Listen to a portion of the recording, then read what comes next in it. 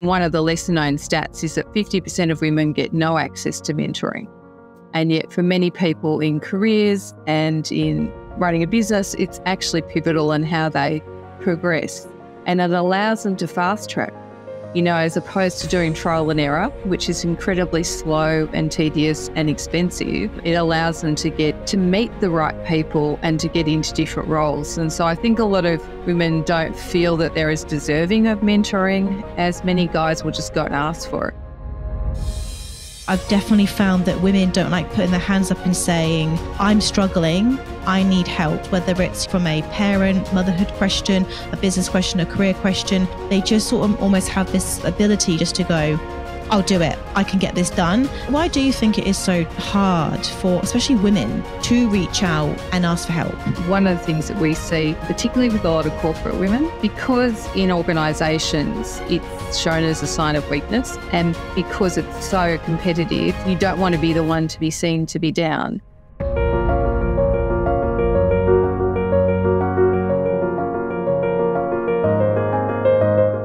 Lisa, welcome to the Career Confidence Podcast. I am very excited to have you here today. Very excited to have somebody that also lives quite local as well. I know you're Surfside, Geelong based from our previous chat before the podcast. So it's good to have you on the podcast today. But look, we've had a chat offline, which was fantastic, which is why I wanted to get you on the podcast today. But for those that don't know who you are, don't know about Business in Heels, can you just give a little bit of an introduction to who you are, your background? So Lisa, over to you. Awesome. Thank you so much, Georgie. It's great to be here. As you say, it's rather nice being down on the Surf Coast. So I'm the CEO of Business in Heels, an organisation that's been running for almost 10 years. And we are all about empowering women in business, both business owners and professional women, to help fast track them on that road to success. So we do that in 4 different ways: mentoring, education, connection, and marketing. And today our collaborative community sits at 200,000, spread right across Australia, and we also work internationally in the UAE and Malaysia, and we're just busy setting up in Europe. So how did I get into this amazing role? Well, I started off my career largely I did agricultural science, didn't use it, went into a career in retail and ended up in an amazing job of being a buyer, which means you get somebody else's credit card to go around the world with and spend money and buy clothes. But that's the glossy version of it. It's not nearly as pretty as that. But then you get to go and place a lot of product, and there is a lot of pressure to buy clothing, and it was a fun job. And through the course of that, I actually ended up in China. And so very early on, when I first started traveling, China was not the country that you would know it as today. It was very much everybody just wearing mouse suits and riding bicycles, and nobody spoke much English. And I found myself in a factory in the middle of nowhere, ordering printed leggings, because that's what we bought in those days, and talking to the people and through an interpreter was my first exposure to the one-child policy. And to be honest, it never had occurred to me at that point.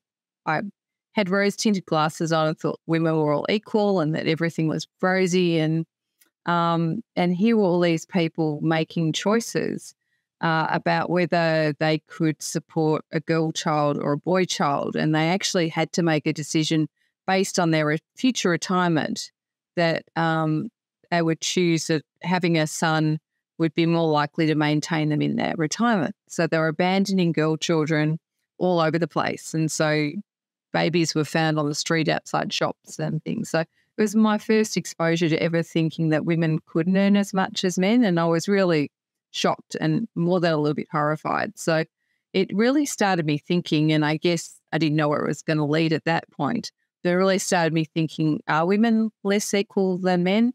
And I guess everywhere I kept turning, I realised that women were getting ahead, that women were often, for many different reasons, not getting the opportunities or the pay. And so I guess throughout my career, I've been a little bit of a champion for the underdog wherever I got a chance. And I guess, one of the things I often believe in is if you can make a difference, you should. And I guess that's part of why we wanted to set up Business in Heels.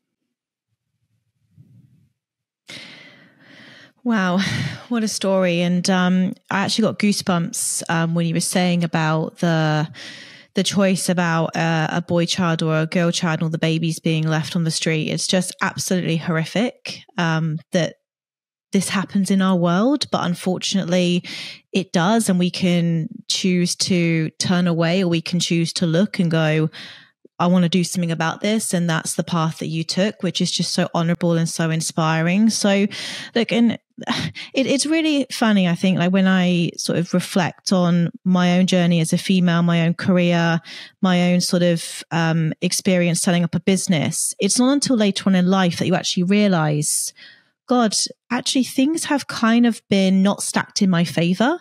And you don't sort of like realize. And then when you reflect, you go, that's interesting. Oh, that's interesting. And I'm starting to realize now from speaking to a lot of other female entrepreneurs and women in C-suite and leadership roles, actually just how still challenging it is to get ahead as a female, to be paid equally, to be respected, to be seen as an equal. And, this is part of the reason why I have podcasts and I have people like you on it to talk about these issues. So let's go back to Business in Heels, because what you're achieving, the community you're building is incredible. So how did that take me back to the journey of starting up that business? You had the passion, you had the why. What was that what were those sort of lessons early on from starting that sort of community? That's a really good point, Georgie. And I think one of the things that we first realised, so I started the business with a business partner, and we first realised that we didn't know many people outside of retail because that was our background. And so instantly discovered that our network, whilst vast within retail, was very small in the line of the greater world out there. So we had to get connected. And it's one of the things that many women fail to do, is to get connected beyond their immediate role, beyond their company, beyond their industry. And so I was unusual within retail because I was very well networked. But externally I wasn't so. And so having to go out and start networking again wasn't comfortable. And again, I think many women find this exactly so. And I walk into big chambers of commerce and be greeted by a sea of suits, and you're sort of thinking, okay, so who am I going to talk to first? And how do I get away when they start selling me something, right? And so, and you don't want to be that person that's selling things. And so one of the things we worked out quite early on was how to actually teach people to do this confidently and to get away from being salesy. And because of my background, partnerships and stakeholders were nothing new to me, and we learnt quite early on to build collaborations. It's a lovely way for women to grow. And it was quite interesting because women and men do business a little bit differently. Again, that was another good learning curve. I'd spent most of my business career doing business with lots of men, but it's something that I realised that many other women struggle with, because quite often men want to just start doing business and we'll work it out as we go along, right? So it's like getting into bed on the first date. But for many women, they actually want to know, well, I don't really want to have first date with you. I don't know anything about you. Who the hell are you? And do I trust you? And all the rest of it. So trying to get people to understand a little bit of that and to work out how to do a compromise, I think has been quite valuable as some of the lessons that we learned. And so we started off very much around networking and realised that people needed some education along the way. And after we did a lot of work on the education piece, we actually realised that mentoring was probably the education works to a point, but unless you can actually talk to people and understand what intrinsically motivates them or doesn't, it's very hard to help people to shift their mindsets. And so that's where we realised that mentoring was really important. And one of the lesser known stats is that 50% of women get no access to mentoring. And yet for many people in careers and in running a business, it's actually pivotal in how they progress. And it allows them to fast track. as opposed to doing trial and error, which is incredibly slow and tedious and expensive. It allows them to meet the right people and to get into different roles. And so I think a lot of women don't feel that they're as deserving of mentoring as many guys will just go and ask for it. And so trying to get some of this message across. So we set up mentor mornings then as a result of that. And we run it in 5 locations now. And it's an opportunity for any woman to come. It costs about $20 and they can sit with an amazing senior leader or a business owner and just have a chat for an hour. And it's amazing because quite often, it can solve a problem. It can help them explore something. As you mentioned, as a business owner, it's often really lonely. And many of the stuff that you touch, you've got no idea what you're doing. And so asking an expert is great and getting pointed in the right direction and maybe the things that you should consider. So mentoring is very different from coaching because people then share their experiences with you. And sometimes you just don't know what you don't know. And so that's where mentoring can be really valuable. And so that was sort of some of the lessons that we've learned along the way. And we continue to grow and evolve and change things. At the moment, one of the things we're working on is also about helping people with difficult communication problems. In many organisations, people are being asked to do more and more and more. And it includes often telling people they no longer have a job or trying to pull people up for bad behaviour. Very uncomfortable things. And so we're working on a program which we can take in with actors so that in small groups, people can actually practice this with difficult, belligerent, aggressive, whatever emotion it is that you really don't like dealing with, you get the opportunity to do a bit of a practice so you can start embedding some really good techniques. It's so funny that we're talking about mentorship because this keeps on coming up over and over again on the podcast. And like a week ago, I actually interviewed one of the co-founders, Lucy, of Mentor Loop. And we had a whole conversation about why mentoring is so important in your career, when you're starting a business. I even had Janine Ellis on a few weeks back, and she was saying she would not be where she is today without the mentors in her life. And she's gone on to build Boost Juice, which is one of the biggest franchises in Australia, if not the biggest. And I think one thing that I've noticed a lot, especially about women, and I'm sort of speaking for myself now as well, is that we struggle to ask for help. And I don't know why that is, but I've definitely found that women don't like putting their hands up and saying, I'm struggling. I need help. I don't have the answer to this, whether it's, from a parent sort of motherhood question, a business question, a career question. They just sort of almost have this sort of ability just to go, I'll do it. I can get this done. And actually, if they just put their hands up and said, I just really need some help, or I'm not sure, there's so much power in that. Why do you think it is so hard for, especially women, to reach out and ask for help? Well, I think that there's a number of intrinsic reasons behind it. One of the things that we see, particularly with a lot of corporate women, because in organisations it's shown as a sign of weakness to ask for help, and because it's so competitive and there is an attitude of, if you don't want to be the one to be seen to be down. So women who are in corporate don't like asking for help, and nor do they necessarily come into the running a business, if that's their background, asking for help. Now, we've got a lot of women that are starting businesses at the moment in their 40s and 50s because they're a bit disillusioned about corporates and wanting to do like a values-driven business. And many of them are experts in what they do, right? So they've got amazing knowledge, amazing expertise. But many of them struggle admitting that it's not in everything. And why would it be in everything? But because they feel like they're selling themselves as an expert, then they need to be seen to be an expert in everything. And so the sooner we can get people realising that, then the faster they progress. But it's something we see quite a bit of coming out of corporates particularly. And the other side of it, it's often a family thing. Don't ask for help.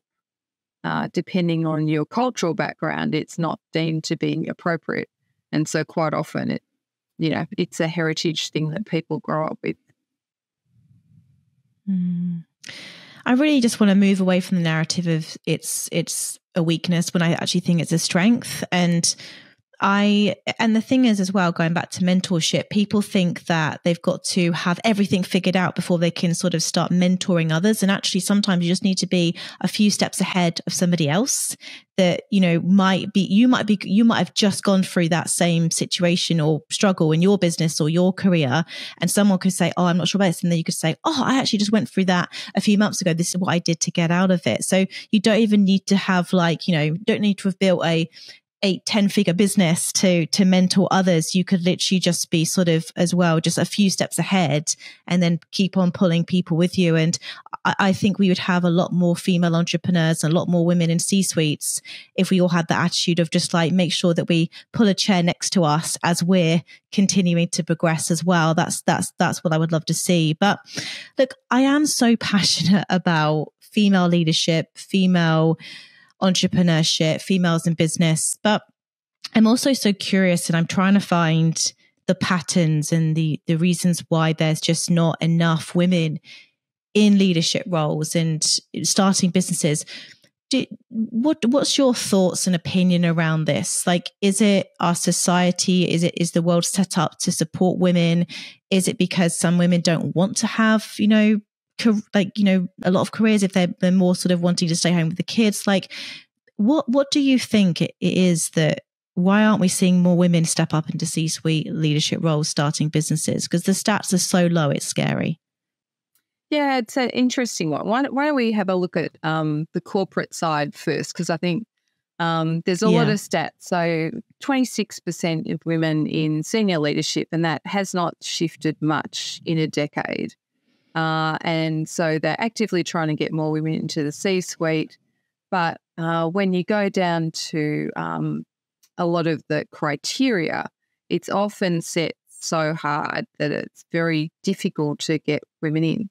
Now, you look at the government at the moment and they've set targets of around the 40-40-20, and they're getting there because they're opening up that the ability to have different parameters of what people are expected. For instance, I know when they first recruited for Bow and Water, they used to always have the CEO being an engineer. So it had to be an engineer and you had to do various things. But it's a CEO role. So yes, they're overseeing other engineers, but that's not the only thing that they do. There's a lot of community engagement and whatnot.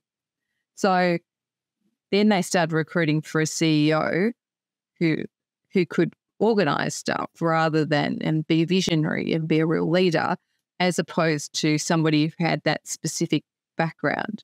And I think more and more, that's a good example of how more and more organisations are tackling it to bring in people with more rounded skills, which opens the door up for more women. But one of the things that really stops women in organisations is that many of them don't take on profit and loss responsibility. So when I was running big sections of the buying office, I had profit and loss responsibility. But often when you look at many organisations as generalists, the women are centred around the HR function or marketing, which means that at the end of it, they're still not managing P&L. And in order to be taken up to the C level, they need actually to be managing the profit and loss. So it's one thing for women to actually actively look at that. And I think, again, with mentoring, a lot of them are then getting a career path. Sponsorship's another really great method within organisations to get women exposed to some of those important areas that they need to be in order to be a likely candidate for the C-suite. So there's a few interesting things there. Another thing that you touched on, which I thought was really interesting, which was around mentorship and the caliber of people. I think it's really interesting because not always is the most senior person the best mentor. Really great mentoring is about helping people get 360-degree perspective on the problem and the challenge that they're facing, or their life or their career desire. So often people will come to you and say, look, I need help to get a promotion to this role. But when you dig into it and you really find out what they want, it's actually not that role at all. It's something else completely different. But because they're taking the logical path, they come to you with this. And if you're a senior person and you're busy, you're solution driven, right? So what you want to do is help them get on their, whatever quick way to solutions is what they're on about, because that's, again, how they're trained up. But a really good mentor will actually spend a lot more time understanding the why and then helping people to see what that why could lead to before they jump into solution mode. And I think that's probably something that can happen at lots of different levels, but I think people really need to be trained and to have the proper frameworks. And I think one of the things that's really to be aware of at the moment with so many people suffering from mental health issues, there's a very fine line when you're mentoring people or coaching them that may fall into that line. People need to be really clear about what they should do so that they're not giving people the wrong information. If they need to seek professional help, that's where they should be sending them. So, yeah, I think that it's quite an interesting thing. So, again, back to your question about why aren't they stepping up? So there's a couple of things as well. So a recent study just came out to say that there were 30 unpaid hours for every woman across Australia in what we're doing in all the other stuff, right? So think about a 40-hour week, and you've added on then this, in a highly competitive corporate job, it's what, a 60-hour week or a 70-hour week, maybe an 80-hour week. And then you add the 30 hours of unpaid work that women are doing on top of that for their kids and everything else, and it becomes a bit untenable. So I think there's more people trying to get that balance, and hybrids helped a lot for both partners to take more responsibility. And because we do the Gender Equity Awards for Australia, we're exposed to a lot of what the best companies are doing. And now you're really starting to see parental leave and more people sharing that, which is leading to better outcomes. So maybe in the pipeline coming up, we might see a bit of a shift because of what's happening now. But a lot of the women that are older obviously are getting no benefit from that whatsoever. There's so many layers to it, isn't there? It's like I always, when I have these conversations, it's very complex. But you've made some really good points that I haven't thought about before. One of them was around the finances. I think that's, so for example, for me, right, I had a story that I was so bad at maths. And because I was bad at maths, that meant I would be terrible at finances. And that actually put me off starting a business for quite a long time, because I thought, I can barely count to 10. How am I going to manage the books? How am I going to do this? How am I going to do that? But actually what I came to realize is that finance and maths they're really completely separate. I just need to make sure that I've got enough, money coming in. I can pay my payroll, I can do this, do that. And actually, once your business gets up and running, you can pay someone else to do that, which I did, right? So I can just, as long as I get the financial statements, understand them every month, and I've upskilled myself in order to do that, and got a mentor and sat down with a bookkeeper to explain everything to me. As soon as I did that, I thought, it's not as hard as what I thought. But I had a story in my mind that said, I'm not good at maths, therefore I won't be good at finances, or that's just too hard basket. So I think that advice around the finance piece is really important, because once you understand profit and loss and balance sheets, they're not as complex as what people make out. And sometimes I think companies and people put these barriers in place to be like, no, this isn't for you, this is too hard basket. And actually, if I can get it and I can barely count to 10, trust me, so can everybody else, right? So that was really good. That was really good advice there. But again, it's being aware of the stories we tell ourselves. And then I loved what you also said about as well, like how sometimes the best mentors aren't the most, aren't the people that have got tons of experience, and they're the ones that really can ask questions and really understand people's why and be curious, I guess, about other people. And then the whole point you made about the 30 hours unpaid work.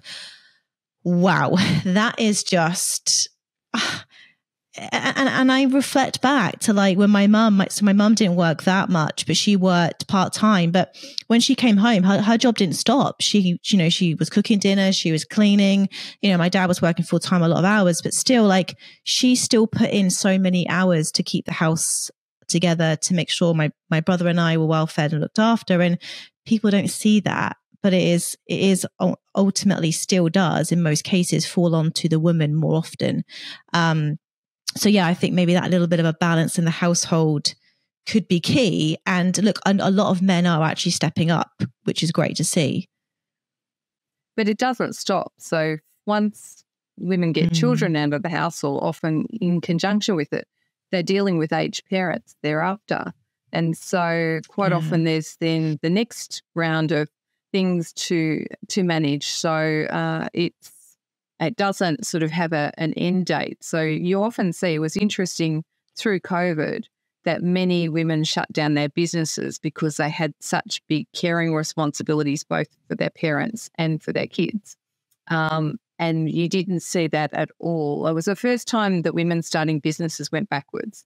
So prior to that, women starting businesses was the fastest growing stat, and that was through COVID. We actually saw that go backwards, and many of them, of course, then lost a lot of traction and were unable to pivot, and have since closed their businesses. So it's been quite an interesting thing as a result of all those different caring responsibilities.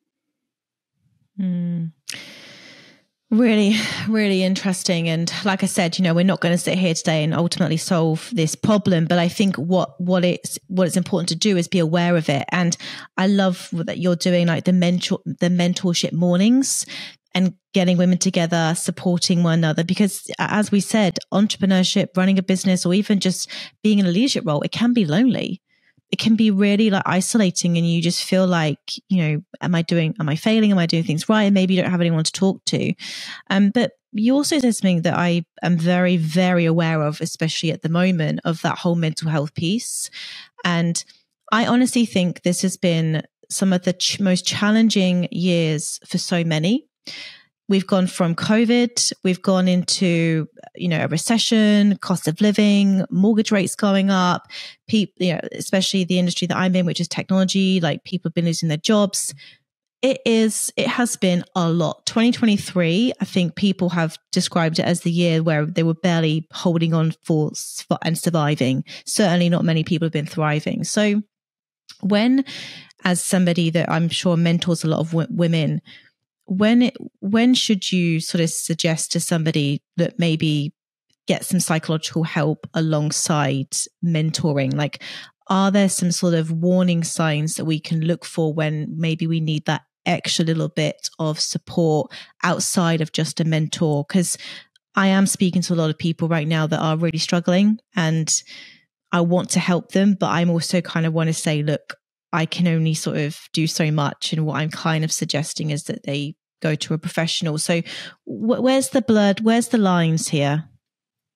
A lot of the lines are around once, people are having some serious symptoms, they're not sleeping well, they're, tired and very irritable, and you're seeing real mood swings and things like that. So as opposed to, I'm just worried about one thing, and often it'll be many things layered up. So, they're starting to talk to you a lot about their family problems as well as their work problems. It often will give you some indication that maybe they need a bit more help, or they're behaving a little erratically. Again, it might give you a clue that, and you can say quite often, so say somebody starts talking to you about something that, you're just not equipped to deal with, and it might be a very personal family thing. You can say to them, look, I really appreciate you sharing this with me, but I really think a professional would be best to talk to you about this particular circumstance, and just park it rather than trying to address something that you're way out of your depth on.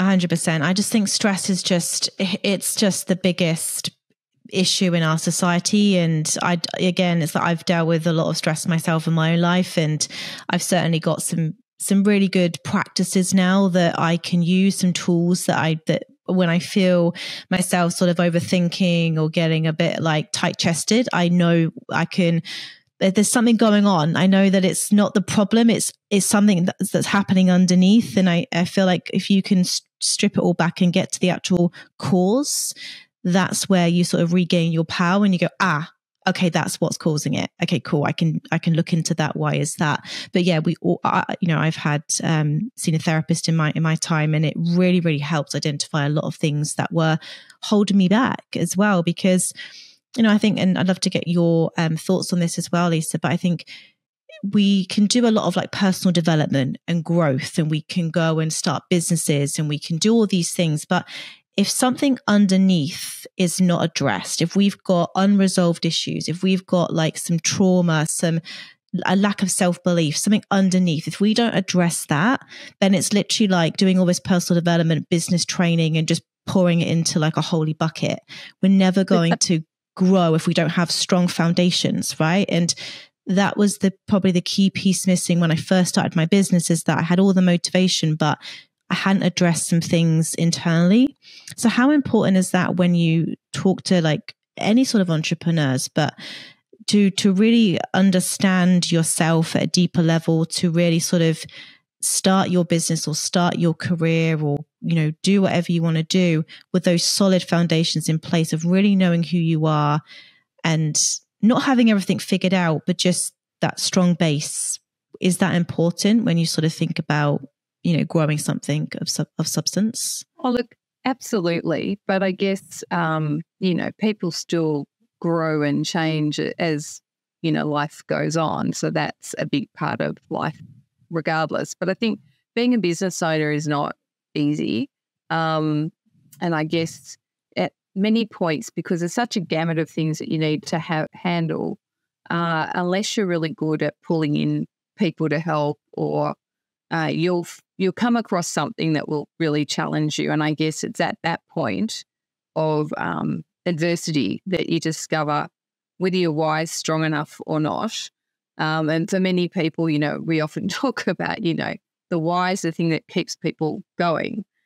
So quite often, people that are motivated by a quick buck don't hang around because it gets too hard. But at the end of it, it's very rewarding if the why is really important to you. So I guess that comes back to your point about foundations. It doesn't mean you necessarily have resolved everything. I think running a business gives you a great insight into yourself along the way as you come across all these different things that you didn't know about. And as I said, you don't know what you don't know. So it's great to talk to people and say, how did you tackle this? Or, and there's lots of people out there that want to collaborate. And I think once people learn not to sell at people every time they meet them, that's a real trap for new entrepreneurs, is to find those people that they want to collaborate with. Then life is good and it's very easy to grow your business. Let's go back into like the corporate world now, because obviously I come from a recruitment background. I have a recruitment business, and I'm doing a lot of work with women, especially in the technology sector, and working with a lot of companies who want to hire more females into their business and constantly saying to me, we want more diversity, we want more diversity. And my sort of first sort of question back is like, well, what's your culture like? Is it set up for women to succeed? Or, because there's diversity is one thing, inclusion and belonging are two separate things. And what I often say is that get that right first and the diversity will come, because people talk. If it's a toxic environment, it's going to get out. People are going to join you, leave you. So get those foundations right in your sort of business and culture first. But would you have any advice for businesses, HR people, business owners in general to get that piece right? Like, how can we support women in the workplace? Is there any sort of things that you sort of see that sort of what we could be doing more of to really set women up for success? So how long have I got, Georgie? Lots of ideas here with you. Because we run right, let's hear them. Let's sort this out. Because we run the Gender Equity Awards, and we did that because we wanted to find out what the best practices are. The moment we've got 49 finalists, and there's a plethora of best practice out there. And so making, as you say, getting the inclusion piece right. But what we're seeing is making it a great place to work where people feel like that they can be themselves individually. So if my problem, if I'm feeling less included because I'm LGBTQIA+, or am I from a different nationality, or am I disabled, those people are what we call an intersectional group. And where that crosses with gender, it's even tougher. And so I've been exposed to all sorts of things like the bamboo glass ceiling and different challenges. And so organisations that can cope with any individual, right down to their pets, so everyone's got different needs and demands. So if you can feel like you can go to HR and say, anybody, I want to work my work this way, I'm going to be hybrid here, or I'm going to be fully in the office there, or whatever, and have them accommodate you, then you're far more likely to stay in that place. So part of it's fulfilling your personal needs. Another part is about making sure that you've got other people that you might associate with or affiliate with to talk to. So it's that diverse community. We were just I did a great interview on Friday with Culture Legal, and they were finalists and winner of last year. So they have a policy where people can go away on parental leave and they will still stay in the promotion line. And so 2 of them have been promoted to partners whilst on parental leave, which is really unusual in the law industry to have that happen. And they've come back part-time, which is even more unusual. So that constant accommodation to keep your experience allows the pipeline to continue to grow rather than people feeling like they'd have to leave, which is what we would have seen years ago, that they would have been away on leave and come back and probably somebody would have been doing their job being paid more than they are when they come back. So that's what we see a lot of. And so I think policies like that attract more and more people. The tech industry could do a little bit more to market itself that they need these skills and not as techie people. People still have an image of the computer geek in the basement for tech. And we recently did the Leadership Summit for Women in Tech and Cyber. And cyber is kind of like where tech was 10 years ago, and there's still like only one woman in the room. But it is the fastest growing sector, and their biggest needs is around comms and communications people, because they're the people who have to work with the customers when there's a breach.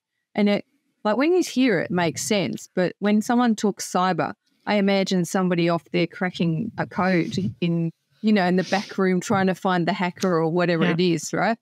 But that is not where most of the jobs are. So I think there's a lot of people in industries that are not performing so well that would do really well in the tech and cyber sector, but are not seeing the obvious thing. And that this comes back to women wanting to tick every box. So if you said to women, are you good at project management, and you're great at organisation, and you're a good communicator, blah, blah, blah, then you can go over to the tech sector. There's nothing stopping you, because half the big companies are willing to pay to reskill you a little bit because they're desperate for people. And so, we need to be able to pick people up and transfer them over. But they're busy thinking, okay, I work in this particular industry and I need to tick every box. Otherwise, I'm not going to be appropriate. I need to have experience within that industry or I won't be appropriate. So I think there's an element where we need women to be a little bit more lateral and think a bit bigger and take a few more risks, which is probably a little bit more masculine trend than a female trend, but something that would certainly help get more women into those industries. And I think if we then dialed it back to school and actually got them to understand, again, the reality of what those industries are like, again, I think many kids coming through at the moment still have similar pictures to what I was describing earlier of those industries rather than the reality of it. And so unless, we can get more of those people in schools and get career counsellors more across what these fast-growing industries, because this is where all the jobs of tomorrow are going to be, And it's exciting Correct. times to get in there early. So if we could get more girls exposed to that, it's not even on their top 10 list of desirable things. You look at what girls are thinking of between, even a decade ago, and still doctors and nurses and teachers are right at the top of the list. And you're just like, well, at least doctors are up there now. But it's like, wow, how do we shift this thinking? I am so pleased that we're speaking about this, and this is part of the reason why I actually did start this podcast, because I believe you can't be what you can't see. And the perfect example of this is I recently did an interview with a woman called Moan, and she went from being a nurse into cybersecurity.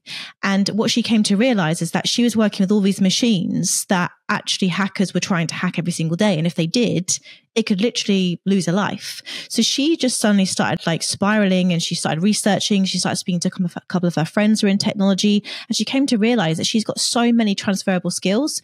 But like you just said then, Lisa, it's the communication piece. It's the way you go about delivering news, and, you're managing stakeholders. Well, she's managing patients that, are on their deathbed. Like, nothing's more harder than telling somebody that they've got a diagnosis and looking after them than dealing with somebody who, I'm really sorry, but your system just been hacked. Like, far easier conversation than what she's been doing as a nurse, right? So she's able to communicate, work so well with non-techies, with stakeholders.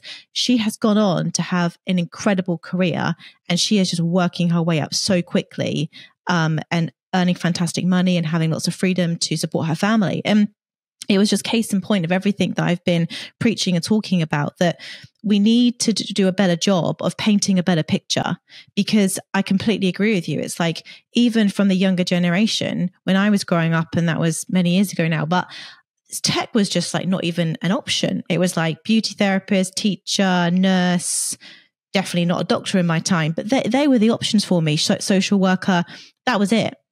And I think also what we need to do as well, and this comes down to like the parents as well, because this is the thing that I'm sort of like finding a bit, is that parents sort of like are reluctant to give their children technology, right? And I understand that, and I would be the same.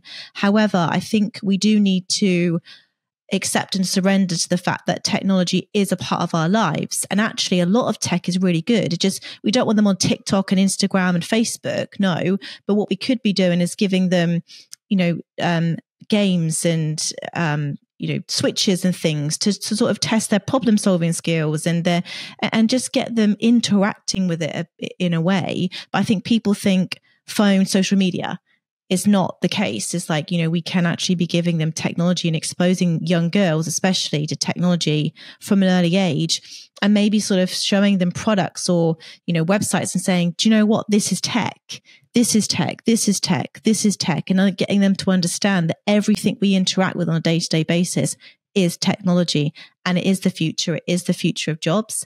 And my fear, Lisa, is that if we don't get this right over the next decade, we are going to fall further and further behind, and the gap's going to just get bigger, not smaller. So that's why I'm so passionate about making sure that women do consider careers in technology, because it is the future, full stop. Well, I totally agree with you. I think part of this problem comes back, though, to parents' fear and control. And recently I was chatting to someone at Optus, and they had come up with a solution. So when you set up your broadband at home on an Optus system, you've actually got a kill switch for the kids. So you can actually switch them off out of hours off the internet. So, I just thought that was such a cool idea, because then, it's about, as I said, it's about control. You need to give them exposure, as you say, because otherwise they won't keep up. But again, it comes back to understanding and control of the situation. And most parents, if they could do that, would be delighted, because then they know between the hours of whenever they've said you've got to go to bed and when you're getting up, they can't access anything. So, as I said, it comes back. There's going to continue to be solutions as we continue to throw up problems and challenges like this. There'll be workaround. There'll be the next interesting thing. So tech is here to stay. I guess the Optus disaster we just had highlights how dependent we are on it. So it just goes to show. Mm-hmm. I know. I was like, oh, great. I'm running a business. I can't call anyone, can't email anyone. This is fantastic. But yeah, it was a bit of a shock because I thought, God, this is how much we now rely on this. If the internet went down tomorrow, I'm screwed. Quite literally. I can't read a map, I'd be absolute disaster. But look, I'd love to sort of go into now around like confidence and self-belief, because I've called this podcast Career Confidence for a reason, right? I do believe that having some level of self-belief in yourself and your abilities is crucial for any level of success in life, whether that's starting a business, working your way up a career ladder. But I also appreciate that self-belief and confidence doesn't come naturally to many people, and that's potentially a learned behavior. Maybe you've not ever been around women, especially that did believe themselves or were confident. So people say to me a lot, Lisa, like, how do I go about building confidence? And my response is, well, it comes from first courage to put yourself sometimes in uncomfortable positions and stack the evidence that you then can do what you say you're going to do. But how important do you think that whole self-belief, confidence piece is for women especially, and young girls, in your experience? Oh, look, it's huge. It's absolutely huge. And I guess to your point, it's about learning to ask. And, you talk about imposter syndrome and things like that. Every time you change jobs or move up or grow, it's uncomfortable because you're trying new things. The people of tomorrow, the tech-based people, are all curious. Curiosity is a great skill to develop. So pushing through uncomfortable is a great skill to learn. And I guess what we need to do is have mechanisms there to encourage and to reward people for trying, not bashing them over the head for failing. And I guess that comes back to having great inclusive environments where people are encouraged to have a go. And, part of growth is actually trying and failing as well as trying and succeeding. So you've got to keep trying in order to get, you have to get a number of no's before you get yeses. So everybody's got to learn to go through this. And I guess it's a skill. So it needs to start at school level. I think there's a lot of spoon feeding of kids. We don't, everybody gets a prize. So, we need to get kids to understand that they need to try and they won't always succeed. And part of learning confidence and courage is actually going through the difference. So I think it's a big part of it. But what we need women to do is stop sitting in isolation and internalizing everything. And the more they can find other people to chat to about this, whether they're in their organisation or not, or in their immediate circle or not, the more help they can get. I mean, it's really interesting in the school system in Europe now, they've actually set up self-help groups in every class. So each week there's at least a couple of hour sessions where everyone can bring out different problems and everybody works on them to help them, right? So having a problem is normal, right? It's not you've got a problem, you're a problem person. It's something that we all face and that they all work on together. And it creates this mass community idea of, well, we just keep helping one another. So it's back to that village mentality of it takes a village to support people, which is nicer than perhaps where we've ended up letting people feel more isolated. So, but everyone has the option to take it in their own hands. So for those of you who are feeling confident, reach out to someone who you can see is looking a little bit left out. And if we did that, it would be even better. 100%, that whole collaboration piece that we spoke about at the start. But I mean, you've touched upon so many amazing things, but just going back to that school example in Europe, honestly, if school had actually been better, I probably would have stuck around and not left at 16. But I just remember just thinking I am not learning anything here of value. I remember being in maths, remember I can't count to 10, but having an argument with learning algebra. And I was just like, this is just not, I know that there's no place in my life that this is going to be beneficial. I just knew it's just like, why am I sat here having this conversation? But, I think that the school system, God, I mean, that's a whole different conversation itself, but it really does need to be shooken up. And we're still educating children. Like, I mean, I remember I didn't have a computer in my school, and things have changed and adapt so much. And I would love to see things like that, like, problem solving groups come together, because problems and struggles are a part of life. Struggle is inevitable, pain is optional. I love that quote, because it's like, struggle is going to happen in our life, right? Full stop. But we get to choose how much pain we get from the struggle. And that's where I think people go wrong, is because they haven't come up against these problems before, because maybe they've been wrapped up in cotton wool through the education system, through their helicopter parents, whatever it is, being given a medal for coming 8th place. So well done, you just showed up. No, like, life's not like that. You've got to set people up for success. Life is tough, and it's going to get tougher. It's going to get more competitive. It's going to, require resilient people coming into this world. And I don't see that much resilience, unfortunately, coming into the workforce, especially, which is quite concerning. But look, I don't want to generalize, but from a few conversations that I've had, I am concerned that there is a bit of a lack of resilience in certain people coming through. And I don't have the answer to that, of why that could be, but I've got a few thoughts. But I think it does also come down to the schooling system, and it does need to be changed. And I love the fact that school in Europe is now having problem solving groups, because that is going to set people up for success in the future when they do come up against things that are tough. Because it's that's actually life, the standard for the Netherlands. So the whole country works that way. And it just goes to show Netherlands and Sweden are, leading the way as far as gender equity goes. And just they've created inclusivity and in diversity from very early. And so I think they started with the ads, and you've probably seen it, where the kids get to pick up all the balls and they all put them in the jar, and then one gets a bigger jar of lollies. The little girl's looking at it going, wow, I've got this jar of lollies, and looks over and the boy's got more. And they're like, oh. And so eventually he gives her some more back. And so they've been going on it for now almost a decade. So it'd be really interesting to see, like how that translates into society. Very, very interesting.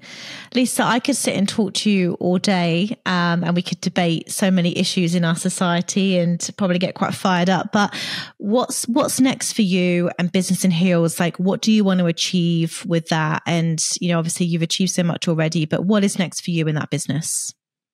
So we continue to roll out.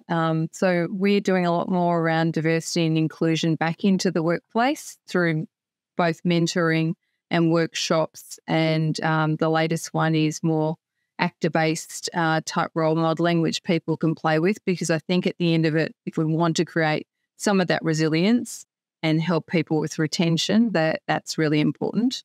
And we will obviously continue the Gender Equity Awards for the next year. And we are working on moving Business in Heels into Europe as well. So that's exciting. And we just continue to try and help women in business solve some of the problems that they're facing, whether it be a cool new app or something that can help make them a little bit more productive, and just lessen the load a little bit if we can. Incredible. Well, I look forward to following your journey and hopefully coming to one of your mentorship mornings. I'd love to be around some other incredible women and mentors and ask lots of questions and come away feeling inspired. So you'll definitely catch me at one of those. But where can I send people to find out more about you, Business in Heels, and all the amazing work you're doing? Look, if you go to www.businessinheels.com, you'll find us. There's lots of interesting things for business owners. There are lots of education and amazing interviews and inspiring comments and books and things. So that would be the best place. Incredible. We'll make sure we put it all in the show notes below. But Lisa, thank you so much for your time today. It's been amazing chatting to you. Thank you so much for listening to today's episode.